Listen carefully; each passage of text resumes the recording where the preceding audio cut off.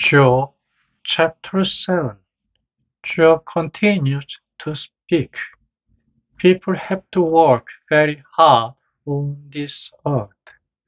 They have to work every day like servants. A servant waits for the end of the day so that he can rest.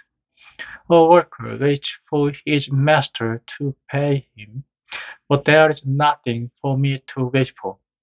I wait for my months and nothing happens. Every night I'm always sad. When I lie down at night to sleep, I think how soon will the night end? But the night continues and I cannot sleep. Finally dawn comes. There are worms all over my body.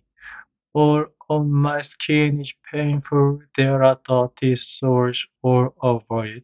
My life is passing very fast. Each day passes too quickly to see it. The days of my life will finish, and I cannot hope for anything to get better. Remember, God, that my life is as short as a breath.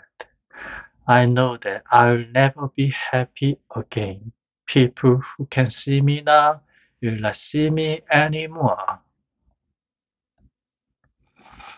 You will look for me, but I will not be there. Clouds disappear, and you never see them again.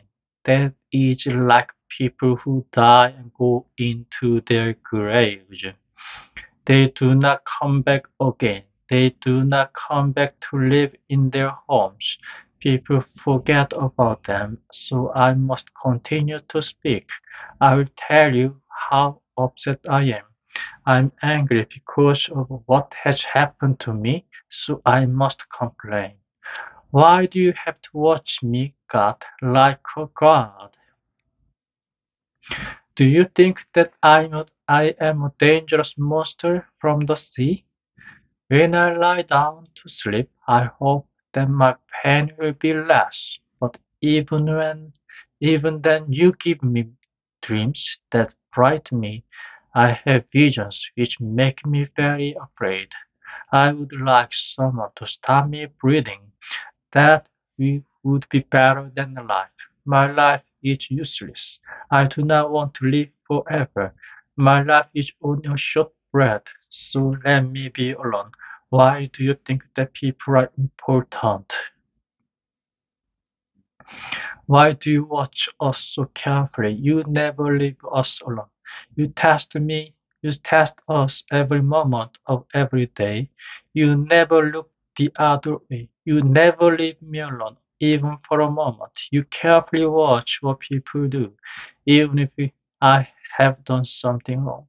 It should not cause any trouble for us. So why do you choose to punish me? You should agree to forgive my son. You should say that I am not guilty. I will soon die and I will go into my grave.